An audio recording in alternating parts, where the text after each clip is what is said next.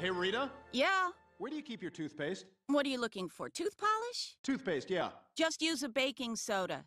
Baking soda? What the hell, I can skip a night. Oh, I've never noticed this picture before. Is that you when you were a little girl? Oh, yeah. That's the summer my family went to D.C.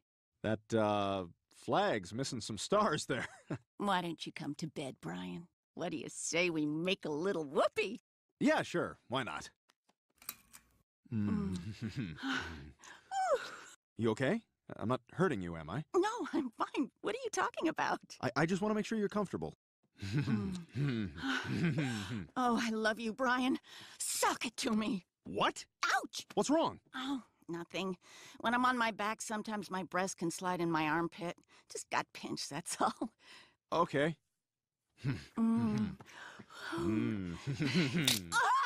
Was that your boob? God, no! I think I broke my hip. Oh my God, what should I do? Call the number on my bracelet. It says Murray Hill 4185. That's not enough numbers. That's the number, Brian. Just dial 0 and read it to Sarah. For God's sake, Rita! She's fine. She's out of surgery and she's resting. Well, how did she break it? Did she fall? Well, yes, she fell. Boy, you know, Brian, a woman her age comes in here, they don't always leave. Peter, she's gonna be okay. Listen, Brian, you say the word, and I'll go in there with a pillow, and you won't have any more problems. How many times do I have to tell you? I'm sticking by this woman. I love her. Well, careful, Brian. Sometimes the things you love can disappoint you, like that Playboy issue. Here we go. Playboy's Women of the Olympics. Wow, those are some broad shoulders. Okay, I guess small boobs are good for swimming. Those are balls. Brian? Brian!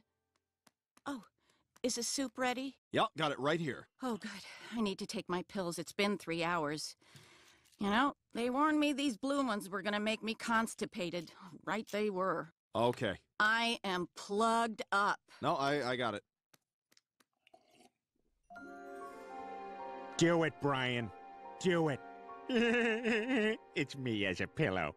You know what, Brian? Oh, I could really use some milk of magnesia. Okay, well, I'll go pick some up.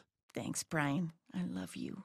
Oh, and if you're going out, get some milk of magnesia. Yeah, you just said that.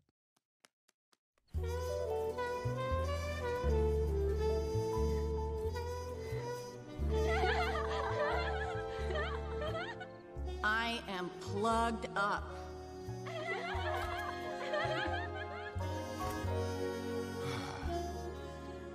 Wow, you are really pretty. Thanks. You know, I wrote a book. What's that? It's like a long magazine. Huh? It's like the internet made out of a tree.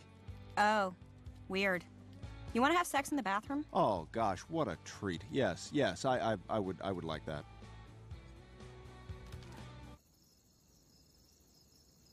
Boy, that took you a long time. Did you have to wait for the streetcar?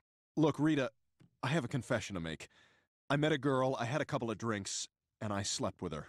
You what? I know, I feel awful. It was a terrible thing to do. I'm so sorry, it'll never happen again. But there's an upside. You see, these past few weeks, I've been doubting whether we're compatible, you know, because of the age difference. But I realized that that doesn't matter. That what I get from you is what I always wanted. A smart, sexy, real person who I can talk with and share every piece of me with. I had a moment of weakness today, but in a way it's all right because it's taken me to a place where I now realize that you're not too old for me. Isn't that great? You're not too old for me. You know what, Brian? You're not old enough for me. What? You cheated on me. That's what happened today. You can rationalize it any way you want, but to me, all that shows is that you're an immature guy who doesn't realize what a catch I am. I'm sorry, Brian, but you screwed up. Now, please go. But Rita... Go! You can leave my apartment key on the Davenport. Here? No, the Davenport, the Chesterfield. On this? No, does that look like a divan to you? Here? Leave them on the chifforobe. You know what? Just take your keys. I don't know what the you're talking about.